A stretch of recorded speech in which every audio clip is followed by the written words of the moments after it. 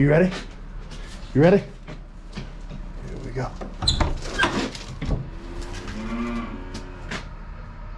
Any mice today?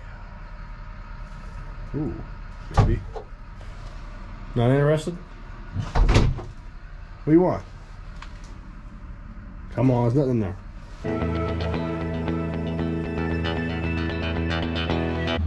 All right, we got a couple decent dry days, so we're going to try our hand at hauling a little bit of manure today.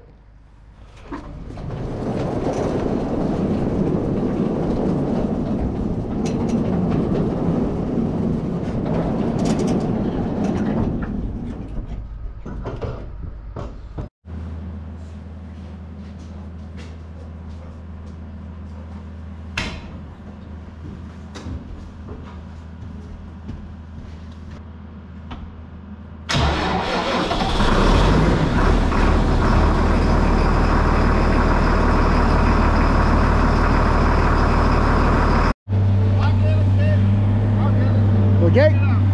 Alright. No, you're good. Alright, so guess he's getting the gate, so we're gonna go ahead and bring the girl out. So the lights on in the first place. See if I can get out of here without hitting anything. It is not a easy task or a lot of room by any means, so it's alright if I hit something by myself, but when Dad watches, it makes everybody get a little on edge. Pretty sure everybody can kind of relate to that shit. So we're gonna take her easy out of here. Hope that I'm not gonna clip the side of this barn.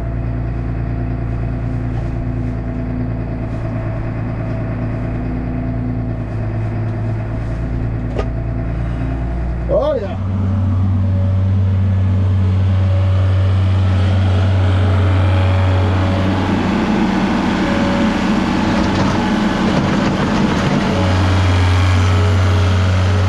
Alright. So all he's really doing, we got that concrete out here that we just kinda, it doesn't really get a lot of manure on it, but it gets real sloppy, especially when it's about to rain. Tomorrow we're expecting a little bit of weather, so we're gonna try and get, it's only about one load on it, one load on that concrete, so we're gonna try and get that off of here.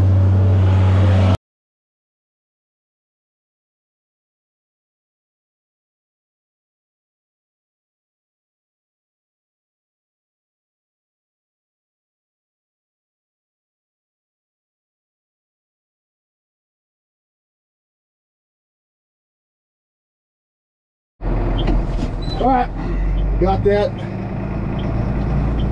load loaded. There's a little bit more than one load, so but I think we're just I'm gonna go see how this field is, because it's not necessarily that frozen yet to really be doing this, but I'm gonna try my luck with it. So this field's only, I don't know, probably 10 minutes on a tractor if I'm really moving, but so it's not too terribly far away, but whoa. Not too terribly far away, so we should be there any second.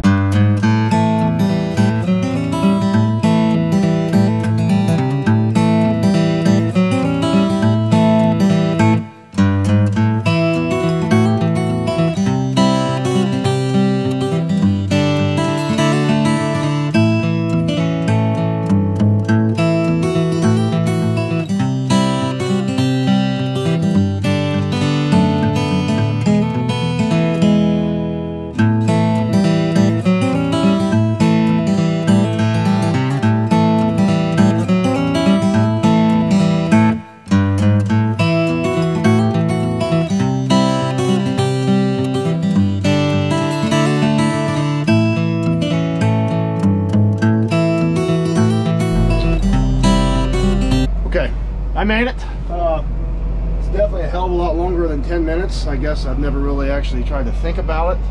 I used to always just drive over here because you've got to come over here no matter what. So here I am, but it's not that wet at the moment. Hold on, let me turn this on just to make sure I don't mess nothing up.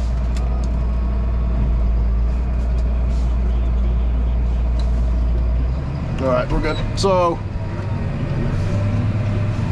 yeah, it's here. We're here. It's really not that wet right now, so we're gonna keep giving her a shot here, at least with this load. I mean, this thing, I don't know if you guys, how well you guys can see it, but I mean, we bought this manure spreader. It's a Slinger. We bought this thing probably 7 or 8 years ago, and it's honestly been one of the best purchases for us because we make a lot of hay in the summer. So I mean, being able to cut the first cutting of hay off and then come through and just put a light layer of manure on stuff, so you can still kind of get a good cutting off of it again, not cutting manure when you come back to cut the hay. It works out pretty good, so we really like it. I mean, this thing, I mean, we're slinging stuff 100, 200 feet out there, so you can cover quite a bit of ground with it. And we don't really pay attention to how much we put on, like, per acre. Like, we're not too anal about any of that stuff. We're just putting it on there because, I mean, 9 times out of 10 we're still gonna have to fertilize this field no matter how much manure we put on it. So, but it works out pretty good for us.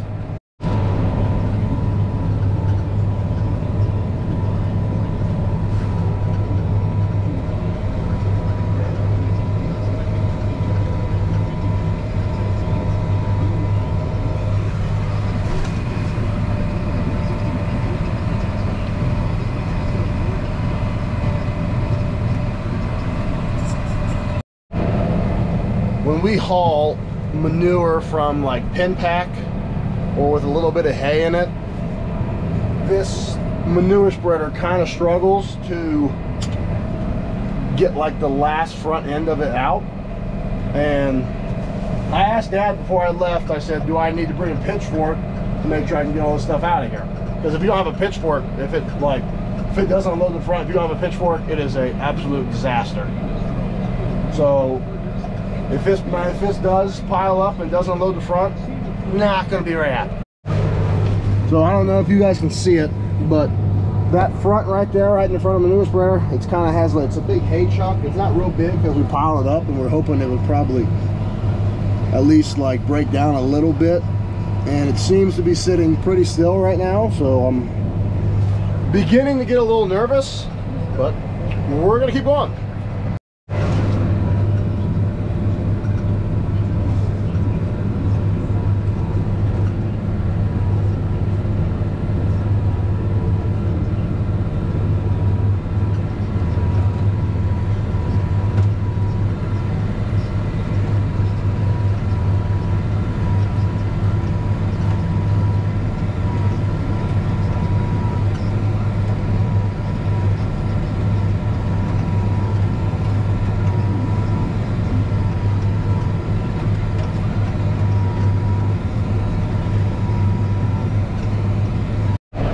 All right, so it did get out, as you can see, clean as can be. So that was a very, very big relief, because I'm not gonna lie to you, it is a pain in the ass to hop out of this thing and try and shovel that stuff down without a pitchfork. So you're pretty much just in there kicking it down, and ruin your boots, ruin your pants, and then you get back in the tractor and everything smells like that for weeks. So, but we made it, so I'm not gonna worry about that.